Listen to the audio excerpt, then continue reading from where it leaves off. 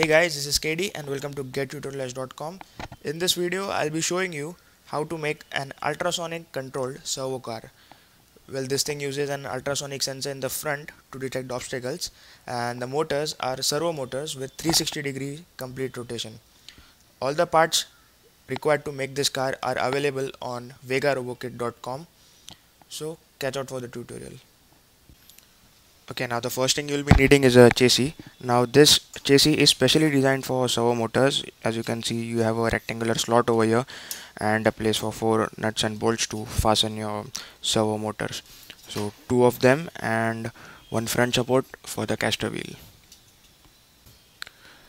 Servo motors, two of them. Now these servo motors should be of 360-degree complete rotation as they are acting as a rotating axis for your tires.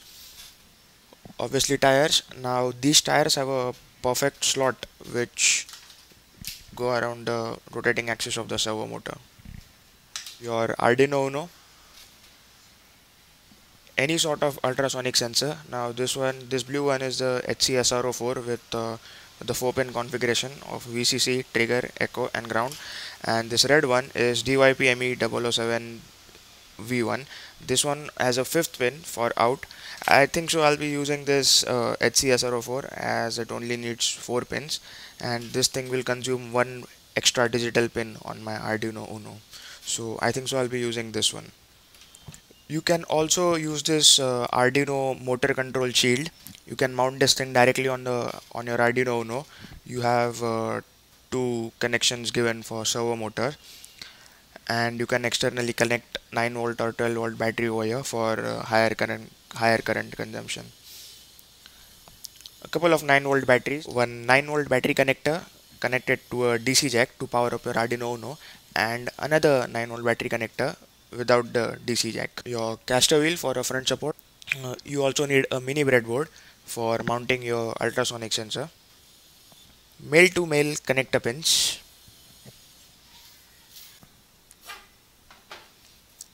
You may also need a cardboard piece like this with 4 punched holes, as these 4 holes appear on the Arduino Uno. This thing is for mounting your Arduino Uno on your metal chassis, as the contact should not get shortened, so I'll be using this thick cardboard to avoid the short circuit. You may also need a double-sided foam tape for mounting your batteries and other stuff to your chassis. So that's all with all your requirements. Now let's first assemble this board in terms of the mechanical parts and all those wheels, tires, motors.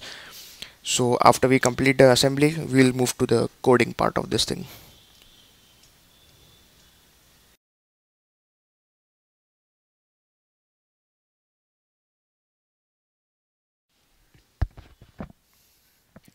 Okay, now the first thing you will be doing is connecting or attaching our servo motor to the chassis.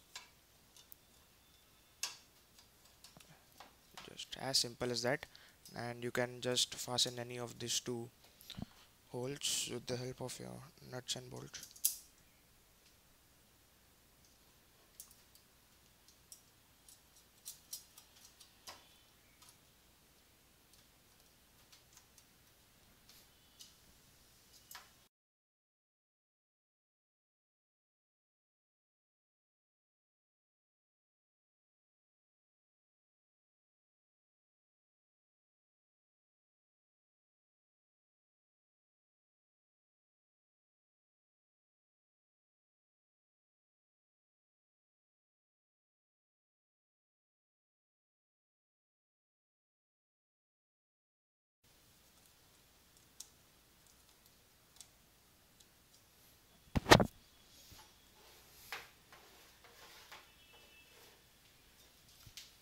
So here we go, we have completed with both the servo motors. Now the next thing I'll be doing is connecting the tires, both the tires as well as the caster wheel.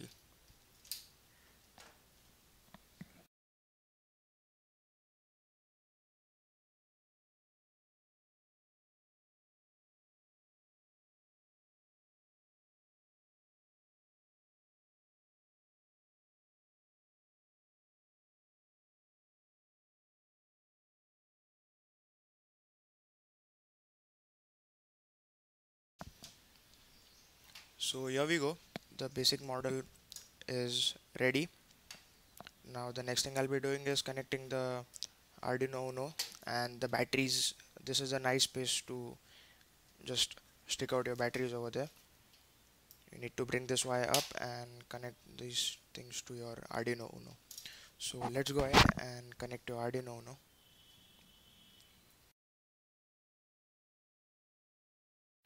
To fix my Arduino Uno, I just use two nuts and bolts which aligned with the grid underneath and cardboard as a spacer.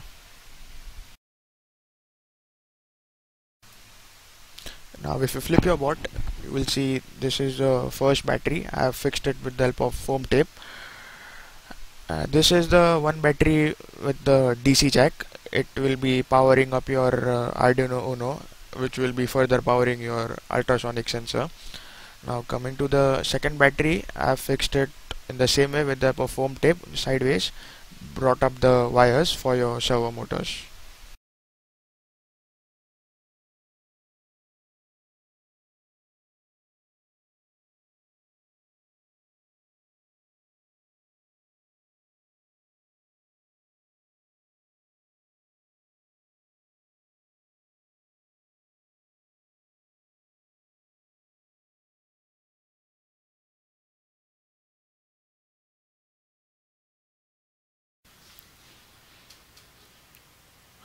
Now coming to the connections, I'll be first showing you how to connect your servo motors.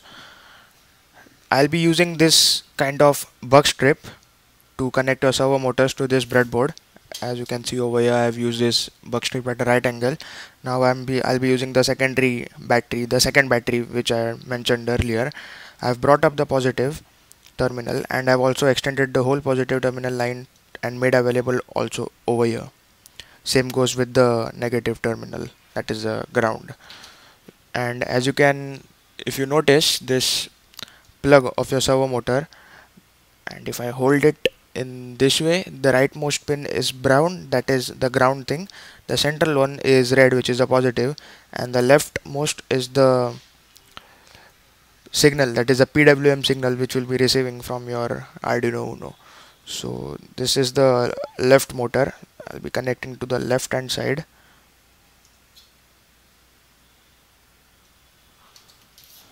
The right one.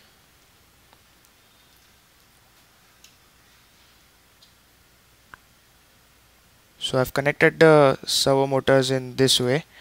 Now all I need is two PWM digital outputs from this Arduino Uno. So I think so I'll be using pin number 9 and 10.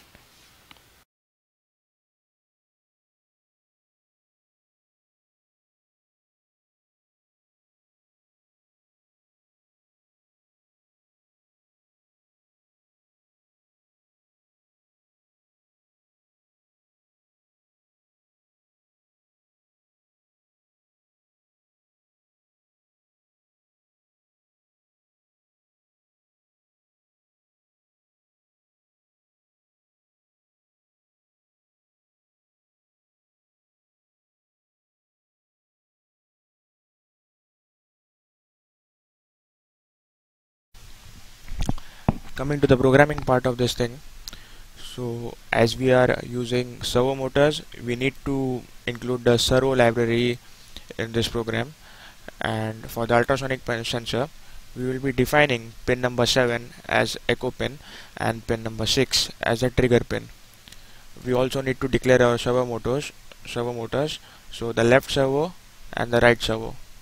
Coming to void setup, serial dot begin at 9600 bits per second. That is the serial communication between your Arduino Uno and your computer.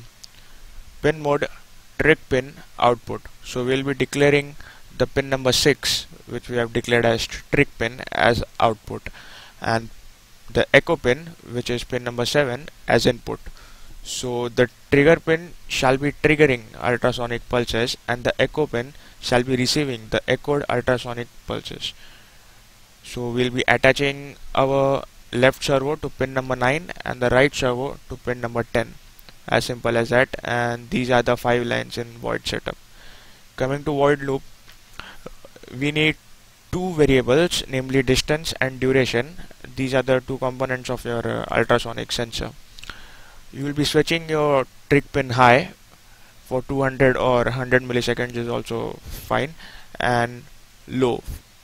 So this pin shall be emitting ultrasonic pulses for 2 seconds high and 2 seconds low. We'll be recording the duration and the distance, and with the help of this formula we'll be receiving the distance in the form of centimeters, and we'll be just printing the distance in the serial monitor if you are using the serial monitor over here. As simple as that. You can also view this complete program in my other video for the ultrasonic sensor HCSRO4 and DYP ME007. So this is the required code for your obstacle avoider. It says if distance is greater than 7 centimeter, go forward. So we'll be turning the left servo in the forward direction and the right servo in the forward direction. Else, if the distance is not greater than 7 centimeter, that means an obstacle is in front of you, so we need to turn left. So we'll be getting the left wheel forward and the right wheel backward. My bad, the left wheel backward and the right wheel forward, which will be turning your servo car in the left direction axially. So as both the tires are rotating in the opposite direction, we call it an axial turn. So as simple as that.